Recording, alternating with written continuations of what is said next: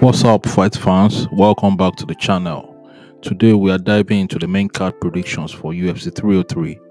This card is stacked with some incredible matchups, so let's get right into it. We are breaking down the fights on the main card, giving you our predictions and what to look out for.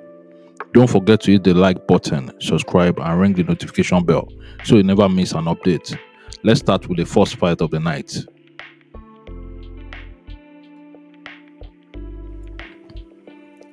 The first fight of the night on the main card is Machado Garry versus Michael Venom Page. Michael Venom Page made his first fight in the UFC against Kevin Holland, and I believe he dominated throughout the 2 rounds. He dominated the fight. I don't think, he has a very awkward style. I don't think Kevin Holland wasn't able to solve him. He wasn't able to calculate how he fought, So I believe anybody that wants to fight this guy, they really need to study him very well. He has a very fast hand. He's very fast in decision making. So Kevin Holland was not up to his level. Yes, he wasn't up to his level. But I think the UFC just gave him Kevin Holland to welcome him into the UFC. He's now number 14 in the welterweight division.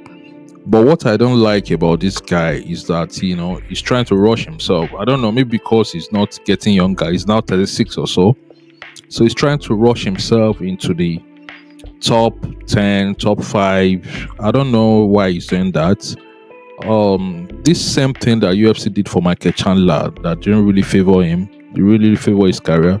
When Michael Chandler came into the UFC back then, he said he will be the one to defeat Khabib. He will be the one to get the lightweight belt, in a very short time. But he wasn't able to do that. He defeated number 9 rank Dan Hooker, and he believed he was the next lightweight champion or something. They tried to rush him, but what happened at the end of the day? Charles Oliveira, knocked him out. And since then, he only had 1 win against Tony Ferguson or so. So I don't know, when the UFC is trying to hype you up as the next big thing, you really need to be careful. You really need to be careful because, you are the people you met in the game. They are not dollars. They are not just there to fill the space. They are there fighting for the same thing you came to meet. So I believe this is what will happen in this case. Garry and Michael Page. Has proven himself, even though the UFC fans, they don't really, due to recent occurrences, due to recent happenings in his life, many people turned against him. But I believe in the cage, in the octagon, he has really proven himself to be a top fighter. So I'm going with Garry in this one. I believe he has all the tools, he has all the necessary skills to defeat this guy.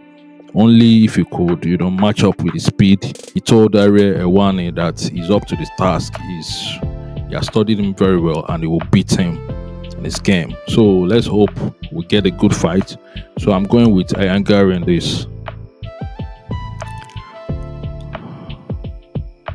The next fight on the main card is women's bantamweight division.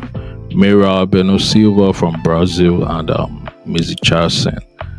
I think Mira fought for the belt against Raquel the other time, and Raquel defeated her. So I believe she has learned her lessons and she's back.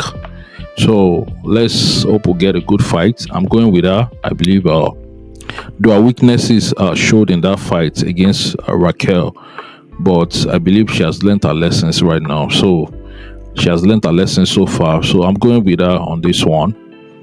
Who do you think will win? Share your comments. The next one we have is Anthony Smith versus Roman Dolidze. Anthony Smith came on short notice, and Roman Dolidze, I think the fight was supposed to be Jamal Hill and Carlos Obag, right? But they both pull out of the fight. So Roman Dolidze was fighting in the middleweight division, so he's moving up right now. I think he fought his last fight in the middleweight division. So he's moving up right now to test himself against a veteran in Anthony Smith. So I believe it will be a very good fight. But I'm going on this one with Roman Dolidze. I believe the guy has a lot of power. Did you watch his fight against Marvin Vettori? He almost knocked out Vettori. He has a lot of power. So I'm going with Roman on this one. Brian Ortega versus Diego Lopez. Diego Lopez knocked out Yusuf the last time he fought. It was a very short fight. I believe he's a veteran in the sport too, and I believe he has a lot of knockout power. The same thing with Brian Ortega. I believe he fought against Volk that time for the belt, but Volkanovski being the great one, he won at the end of the day. The fight was very tough, and Brian, I think he took some time off because of injury, and he came back again. He won his last fight. So on this one, I don't know who to go for, but I believe this Diego Lopez is very dangerous. He's a very dangerous guy. So I'm going with him on this one. We have the main event, Alex Pereira versus Jiri Prochazka from Czech Republic. This is a good fight. Both of them are very hungry. Alex came into the UFC, and within 2.5 years, he has become double champion. He was middleweight champion before Izzy knocked him out. Then he came to the lightweight, and he has been rocking them since. So this fight is going to be a very tough one because Jiri Prochazka, he knocked out Rakik. He was very tough in that fight against Rakik, and he has learned his lessons what not to do against Alex Pereira. And I believe he would have improved himself. And though this fight is on short notice, I think 2 weeks.